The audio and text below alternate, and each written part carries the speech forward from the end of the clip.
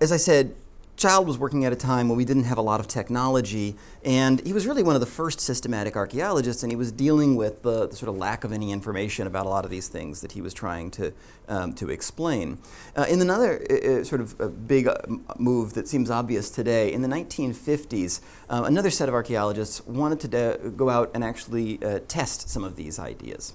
And the project that came out of this was headed up by Robert Braidwood, and really it was also headed up by Linda Braidwood, his wife, who is another one of these unsung heroes of 18th, 19th, 20th century science, who, because of the sexism of science and the society in general, didn't get and didn't even try to claim credit for the work that she put in, but effectively the Braidwoods worked as partners, although she didn't really get her name on all of the publications. Robert was a professor at University of Chicago, and he wanted to explore the same set of questions as Child. And his thought was to go and take a look at the area where these plants that were first domesticated would have naturally occurred. Again, this is another one of those things that sort of makes sense. If you want to study how this process of domestication happened, you got to go where the things would have been that were being domesticated. But it was one of the first times that someone did this in a really extended and scientific way. And it wasn't just Braidwood going out, it was a whole team of people. And the place that he wanted to go was in sort of the area that's come to be called the Fertile Crescent. Here's a map just of the Fertile Crescent itself. It's this area that goes from western Iran and the sort of the Zagros Mountains and eastern Iraq today, Kuwait, up into Syria, southeastern Turkey, and then down the coast of the Mediterranean. And Braidwood went out and looked at where the plants that became the first domesticates in this area, the first domesticates anywhere, where they naturally occurred. Where was the non-domesticated ancestor of wheat? And this is the area that you'd find that plant growing naturally. And he also looked at where barley was, and you'll notice this is different, but there's also an awful lot of overlap, right? The Zagros Mountains area and Anatolia and present-day Turkey. The same is true of sheep and goats, the next two animals that were early domesticates, and of cattle. And we got two different species that cattle that were domesticated from. Bos primigenius, which is the cattle that gave rise to all the ones that we're probably familiar with here, Bos taurus, the ones that look like, the ones that I've got milk from in my coffee here. And also there's a different cow. If you've ever been to India or seen videos about India, the cows there look a little bit differently. They have this hump here, and those are Bos indicus that come from Bos namidicus, a different species that would have lived in this area here. But again, we're looking at sort of the same area, present-day Iran, present-day Iraq, for a lot of these plants and animals. And here's just a few more of the earliest species. The book goes into greater detail on the different species that were domesticated first, but barley, emmer wheat, einkorn wheat, these are all different kinds of wheats, different kinds of grasses. The natural habitat theory, or the nuclear zone theory, is what has come to be called. The environments that are going to have the first instances of domestication, Braidwood's argued, were going to be the ones where the plants that are being domesticated are naturally occurring. It's their natural habitat. And it's the core of that area that he's suggesting is the first place that had domestication, the nuclear zone, right, the middle of it. And so he went out to look at a place called Jarmo, which is right in the middle of that core. If you look here, the scale is a bit different, but the area that was sort of in the middle of all of these those maps is this part here in the northwest of this map here, where all of those plants and animals that were the first ones domesticated would have been found naturally. In Jarmo, it's just there in the northern corner of Iraq, right on the edge of the Zagros Mountains, the mountains that run in between Iraq and Iran. And he wanted to go out and look at this sort of core area because he thought that's where you would find the first domestication. And he also wanted to test Child's theory. And one of the ways he did that is to bring along more than just archaeologists. And this was really the first sort of big interdisciplinary archaeological study. He brought out not just archaeologists, but botanists and geologists and geographers and zoologists all working together to address this idea that, that Childs suggested, that the environment was changing at that time and that forced people together into smaller and smaller spots, and that's when they learned to domesticate animals. The site that he uncovered, Jarmo, here is an overview of it. You know, it is much less impressive than some of the things we'll talk about in a few classes, but it's still a pretty substantial site, probably a village of about 100 or 200 people. And what's sort of interesting and amazing about it is that it's one of the oldest sites where we have clear evidence of pretty much permanent year-round habitation. So, you know, these walls, they're mud brick walls, little storage structures, storage pits. Some of these walls have got some stone to them. There are sort of stone paving for parts of this. This is a settlement that's 9,000 years old, 9 or 10,000 years old, 9,000 BP to 10,000 BP, and it's permanent. People aren't aren't coming here for a while and using the resources that the land gives them and then moving away somewhere else. They're relying on what's being produced here, and in order to do that in this environment, they would almost certainly have to be farming. And in fact, we find that they are farming barley, einkorn, and emmer. We're showing domesticated versions of all of these plants at Jarmo. We think that there's at the time it was suggested that this is sort of the beginning of farming, although I think Braidwood wasn't actually claiming at this one site it was invented, but he certainly seemed to argue that he was looking at a sort of the time period it took place. We think now it's a little bit older, in fact, than that. Another thing that they determined here is that all of the botanists and palynologists, those who study pollen, and zoologists, they determined that actually Child was wrong. V. Gordon Child's oasis theory didn't actually match up with the ideas. It was a great idea, but it didn't actually match up with the evidence that they were determining. And they suggested that, in fact, that the environment at the end of the Ice Age in the Levant was really not that different than it was now. So Child's drying out that he suggested pushed us all into oases with these plants and animals is something that probably didn't actually happen. All right, so that's the Braidwoods and their nuclear zone model. If you sort of think about what's being discussed there, you could say, well, you know, you don't actually really explain why these plants and animals were domesticated at this point. You really just pointed out where, and you found a site where you have evidence of it happening. And that sort of debunked Child, but it didn't actually offer a real explanation for why. What made people wake up one day and say, let's do things radically differently. In the 1960s and 1970s, there's a turn in archaeology that tries to look at societies, at cultural groups as systems. We call it system theory. It's something that was going on in a number of different of the sciences. And they particularly liked the idea of imagining societies as systems in a state of balance. And that's why I like my elephant balancing on a beach ball here. That's the only reason there's a picture of an elephant balancing on a beach wall there, is to sort of think about this idea of societies as systems in balance, right? The work that we're going to talk about, the book focuses on Kent Flannery. Kent Flannery is a nice enough guy, happens to be a professor at this place called the University of Michigan at Ann Arbor. Still there. This is the actually only picture I could find of him. I've met him, but I didn't feel like snapping a picture of him at the time. And he seems to not really like his picture being out there, so maybe he'd object to this. But this is the only picture I could find of him. Looks a bit different now. This is about 40 years later. Kent Flannery was one of these folks that really looked at systems, looked at societies as systems, and he came up with a bunch of ideas. Many other people did this too. He's not the only one, but the book focuses on his work to look at what are called ecological models of how societies change and maintain balance.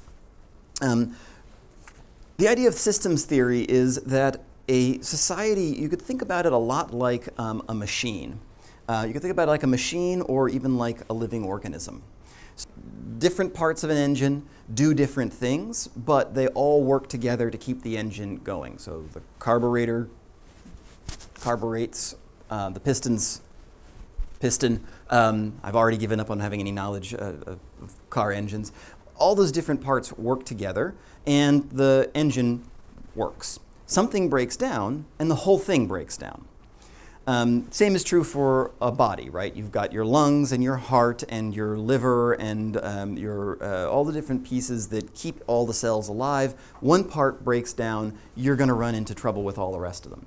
But unlike a body or an engine, societies have this ability to sort of fix themselves when something goes out of balance. So when this elephant starts to stumble off of the beach ball, it can do something to regain balance. And Flannery would argue that all societies are built to maintain a balance with the ecology that they're in, right? The natural environment that they're in.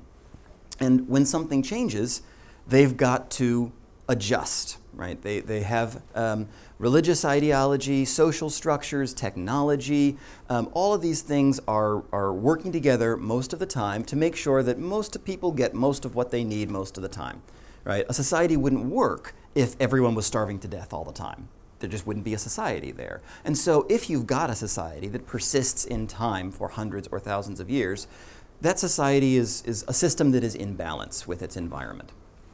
So Flannery looked at this whole question of domestication and suggested that you've got to be looking at it in terms of the question of why people would make a change when their system was already in balance. They wouldn't. So something must have happened to knock that system out of balance, and the solution that they came up with to get back into an ecological balance with their environment was to start farming plants and animals. Flannery worked mostly in Mexico. He did a lot of work focusing on these sort of less ecologically promising spots. So he wanted to be interested not so much in the nuclear zone, the place that was the sort of the best for these plants to grow. He was interested on the margins, the edges of where these plants might naturally grow.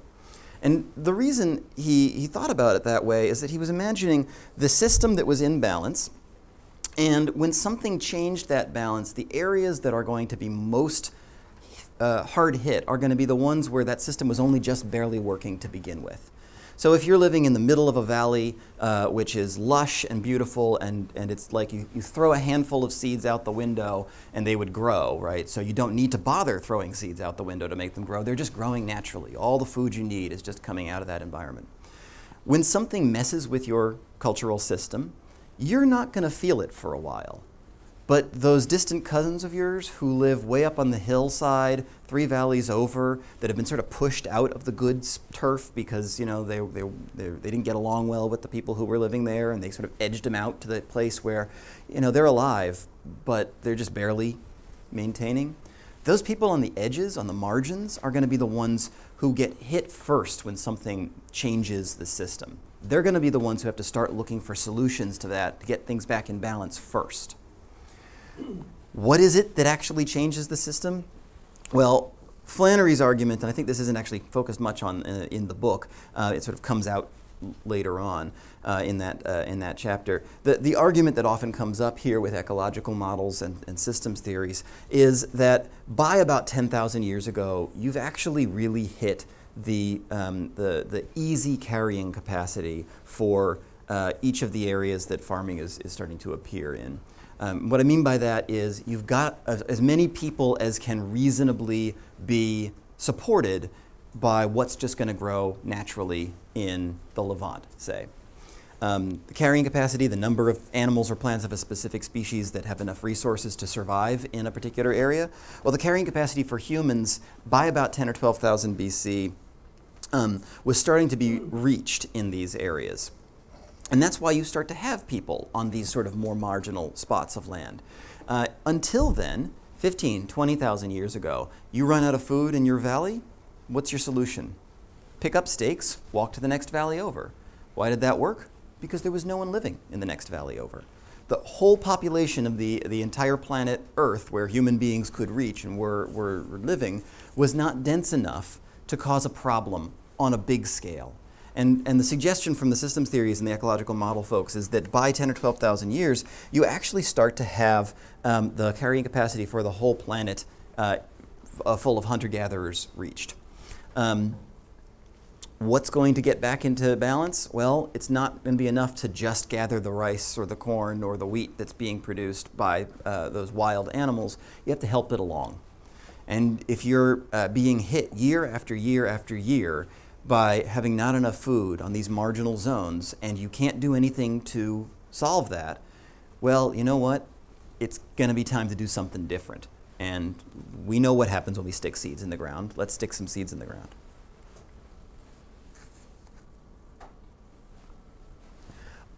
All of this is a little bit of a simplification, right? We shouldn't imagine that it was quite that straightforward.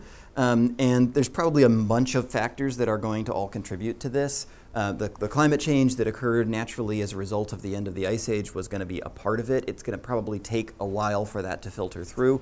But we think population pressures are probably starting to be the cause in some of the places where we see domestication.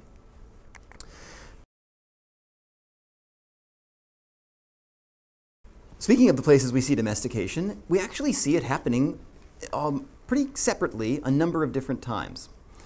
We are absolutely positive, without a shadow of a doubt, that it happened at least twice. There is no way to argue that it didn't, because we don't have the people who are starting to farm over here in North and South America doing so with any kind of a communication with the people who are over here in the Old World.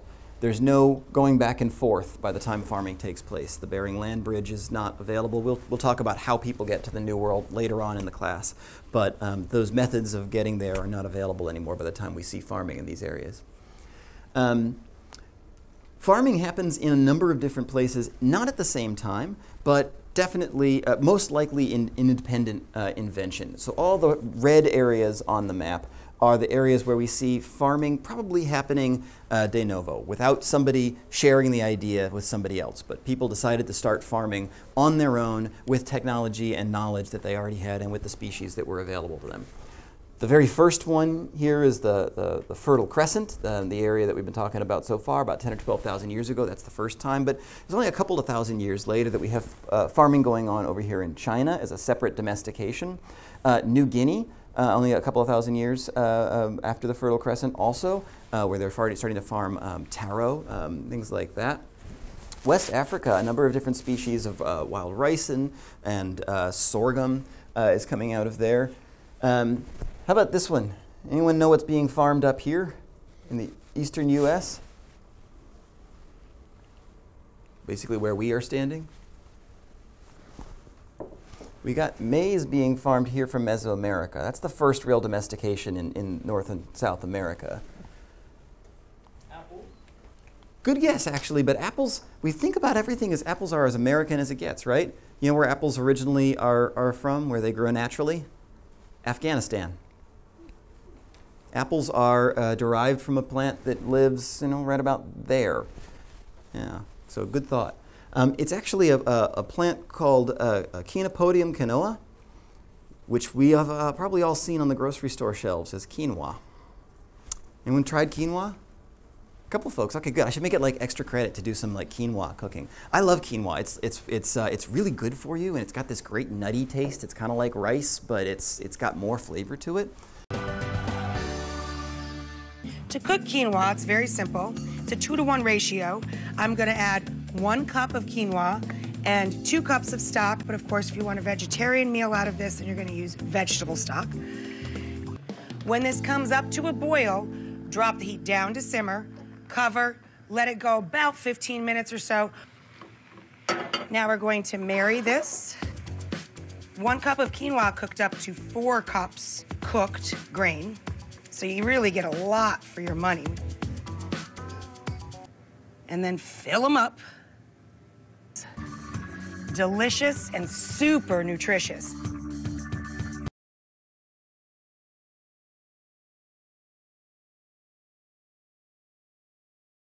A lot of different places were farmed, and they did so with the foods they had at hand. And another point to make with this, and we've got the dates here on the bottom of the screen, is that they did it at really different times.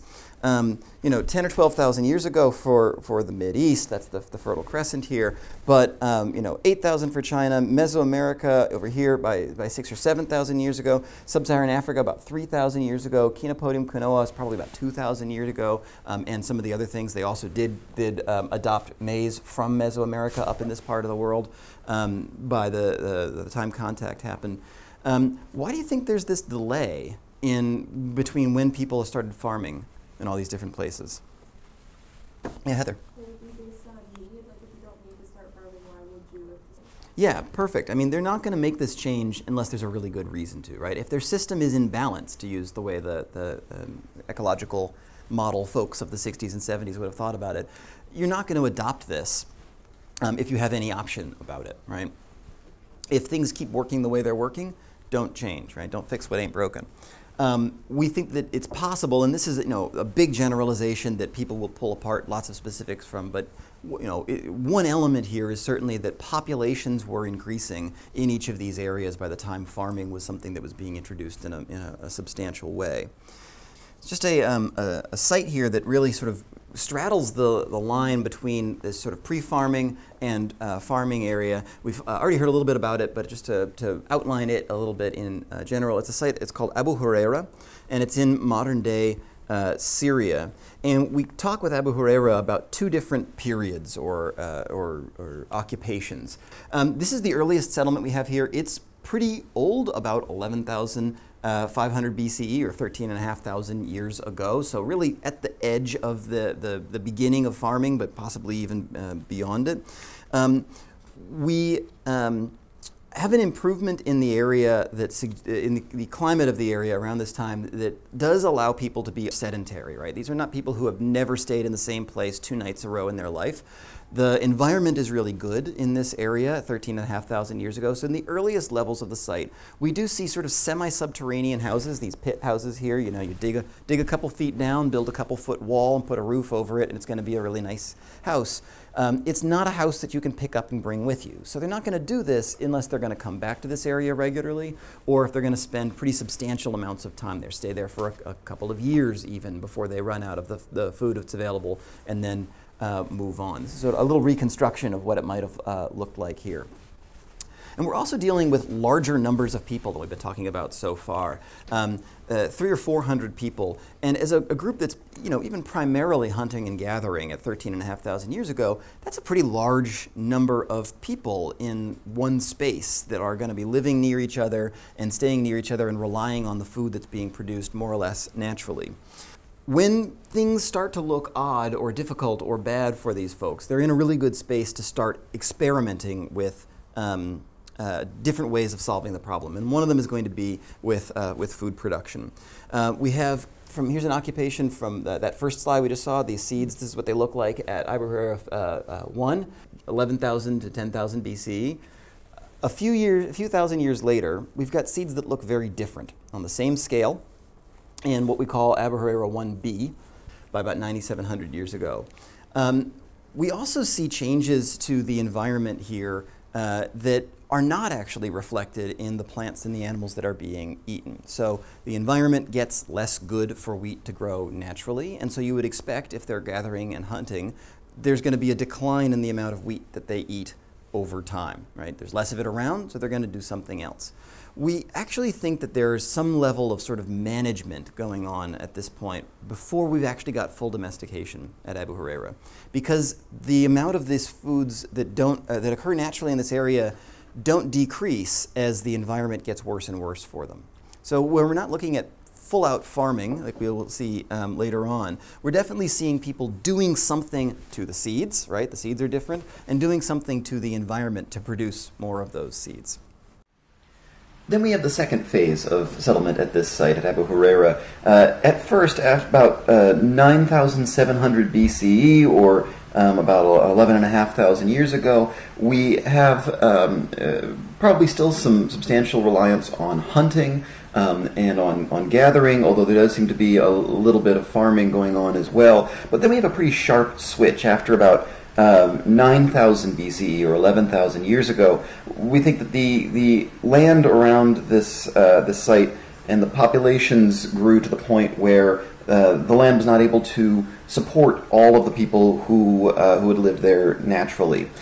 We have much larger populations at this phase of Abu Hureyra, a population instead of 300 or 400 of 3,000 or 4,000 people, all living in one place. The houses themselves look very different. Instead of small semi-subterranean houses, we have houses that take even more investment. They're fully above ground. Obviously, the picture on the screen here, it's underground, but that's because ground levels rise over time. When the houses were occupied, they would have been fully above ground and made of mud brick. And larger and rectangular houses that really are not meant to be abandoned ever, that they're really intended to be permanently occupied. After about 9,000 BCE, 11,000 years ago, we have a strong reliance on food production. That's both pastoralism, and they herd goats, and also the farming of grains and cereal crops. This is a pretty big change in this area where we really have permanent settlement and people committed fully to farming. A population of 3,000 or 4,000 people. This land is pretty good. It's pretty productive, but it's not going to produce enough food for 3,000 or 4,000 people within a couple of days' walk without substantial modification. There's a really interesting textbook image on page 157 of your textbook in the chapter you read for this section that shows these two settlements sort of right on top of each other, and you can really get the sense for how archaeology works when you're out in the field. In the foreground of the image, you've got a lower the round occupation, and then these larger rectangular buildings superimposed above it, showing you that change over time as people have switched to full domestication.